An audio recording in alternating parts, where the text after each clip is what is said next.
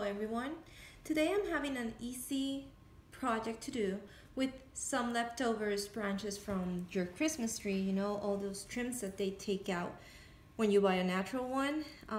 I always preserve them and love to make different kinds of projects around the home. But this one is my first time doing it. I just cut a piece of floral block, the ones that are used to put flowers. And with a serrated knife, I just took some parts out. They come very easily. What I was trying to achieve is this pine tree kind of form. Very easy. And to this, I already soaked it in water, so that's why you see it in a dark green color. I started poking some branch trees that I already cut from the big one.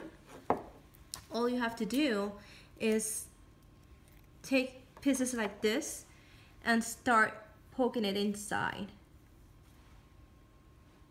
I started from the bottom up, so I'll see where there any space left, if any. Let me just grab a little piece of branch. This one will do.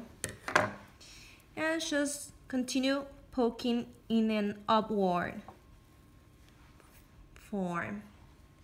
When I finish this, I'm hoping to put it in a vase like so. As you can see, it will look like a beautiful pine tree. Probably I'll leave it like that, no decorations. Well, hope you like this, and if you have any questions, just let me know. Thank you.